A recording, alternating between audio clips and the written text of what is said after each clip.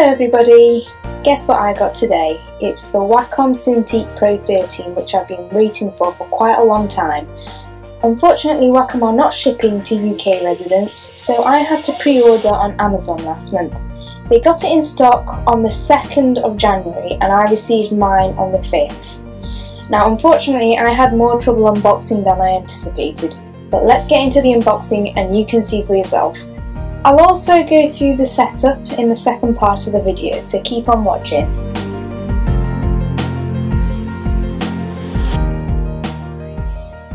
I was a little disappointed when I got the parcel, because the box was squashed and torn in the corner as well as across here.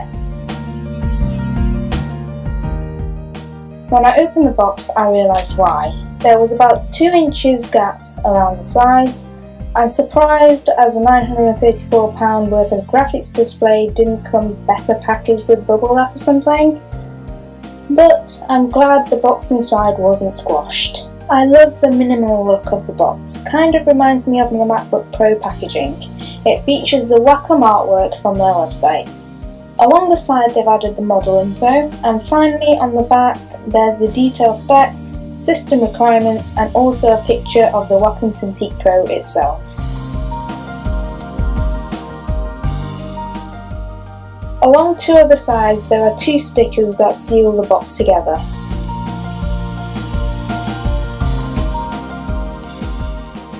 Inside the box you see the Wacom Cintiq Pro and the Pro Pen 2, but firstly we will open the compartment to the right. Here there's a little leaflet, a screen dusting cloth and the wall adapter. I'm really disappointed with this as it's an EU plug. I'd have expected a UK plug since I purchased this from Amazon UK. Now to get the Pro Pen 2 out, as you can see it slots into its little home, quite nice and tight. I couldn't get it out quite as easy as I'd like to. Most packaging like this come with a sort of indent place where you can put your fingers in and pull stuff out. Instead I had to use a rounded end scissor to get it out. I believe it's similar to the Pro Pen 1, but it's quite a fair bit fatter at the bottom compared to my Wacom Bamboo. It does get thinner towards the top where the eraser sits. Getting the actual display out was a lot easier than getting the Pro Pen 2 out. This looks really nice and modern compared to the previous ring. It also felt quite similar in weight compared to my Chuai 12-inch Windows 10 tablet. The Wacom Cintiq Pro has a nice matte screen. I can also see that it's got the 2 kickstands at the back. Underneath the tablet it looks quite daunting as all it seems to be is just loads of wires.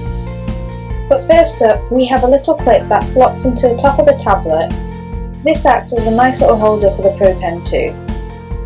Next we have the Thunderbolt cable, which is double-ended. Then there's the USB cable, which is also double-ended, and a USB-C cable, which is yet again double-ended.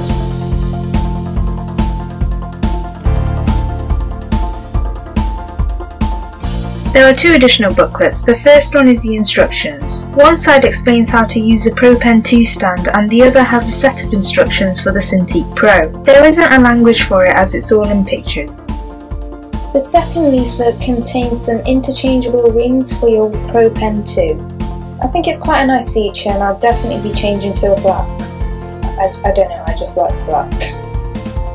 Next we've got the adapter thing to go with the wall plug. I'm just going to plug mine in now. I believe this thing is supposed to be the nib holder for the Pro Pen 2 nibs. It's got quite a handy little feature which you can use to remove the nib from the Pro Pen 2 before replacing with the new nib. Turn it around and it's a lovely Pro Pen 2 stand which no doubt will look lovely on any artist's desk alongside the Wacom Cintiq Pro. Also take note that this feels like a paperweight and the addition of a rubber ring around the base means it won't slide around on gloss surfaces. This was by far the hardest item I have unpackaged in my life. When I look back at the video footage, I had spent about 12 minutes trying to get it out.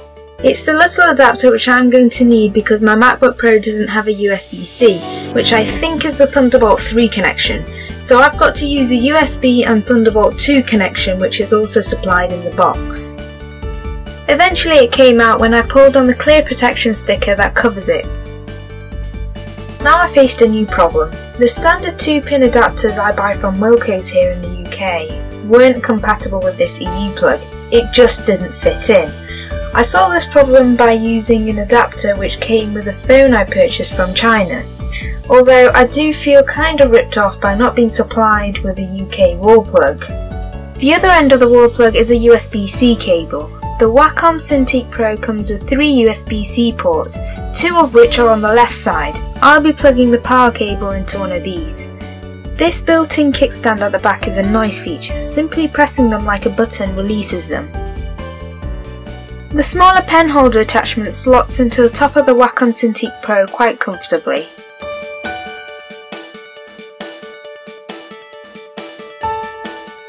Let's move on to the rest of the wires.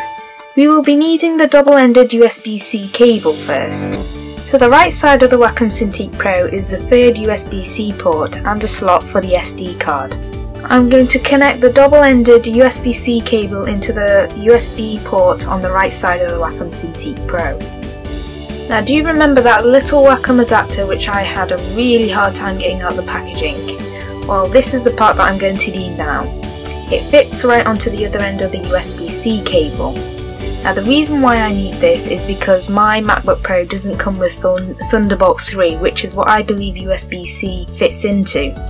I'll just quickly show you my MacBook Pro. It's the mid-2015 range and it's got 2 Thunderbolt 2 ports. There's no Thunderbolt 3 or anything in this. I will need to use the Thunderbolt 2 cable that came provided with it and the USB cable. Now all it is a case of connecting those 2 wires up to the little black box and also connecting the other end to your computer, or in this case my MacBook Pro. The final instructions in the booklet ask us to go to wacom.com/start, so let's do that. We're taken to a page which contains all the Wacom products. Wacom Cintiq Pro is right at the top of the list, and that's what I'll be clicking on. This takes us to the Getting Started with Your New Wacom Cintiq Pro page. The first thing I notice is download the latest Cintiq Pro driver link. It has the option for the Windows as well as the Mac OS X. I'm going to click on the Mac OS X because that's what I'm using it with. You get a little warning to ask you to uninstall any old Wacom drivers that you might have. I have the Wacom Bamboo, so I'm just going to quickly uninstall that and then go ahead and download Wacom Cintiq Pro driver. The driver's only about 92 megs or so it doesn't take very long to download. Once it's downloaded, install it as you would normally. Now let's switch on our Wacom Cintiq Pro for the first time. You'll find the power button right at the top corner of the Cintiq Pro. The Cintiq Pro doesn't take very long to come on, maybe a couple of seconds. You first see the Wacom logo and then you should see your desktop. The setup wizard should pop up immediately. Once it does, it'll ask you to log in. Now I had a little bit of a problem here. Neither could I sign up, neither could I log in. It told me that I already had an account with them, so when I asked to reset the password, it just had an error. I couldn't log in with Google Plus either, but eventually somehow I managed to log in. I'm not sure how, to be honest, it just suddenly said that I'd logged in. After logging in, I was asked to calibrate the pen. So just click calibrate and off you go. As you can see, I took my time in doing this part. I wanted to be as accurate as I possibly could be. But don't worry if you mess up on this part, you can do it again. It's getting quite late here in the UK, but I had to have a little test of this thing. So I went into Clip Studio Paint and, well, just messed about. That just about wraps up this video. For me, unpacking and setting this up was a lot more challenging than my Wacom Bamboo from years ago. In fact, I had no problems with my MacBook Pro or my Chuai High 12. But only time will tell if it's been worth my while. I'm very excited and definitely will be comparing this with my £150 Chuai High 12. The ultimate question I have is whether it's been worth spending an extra £784.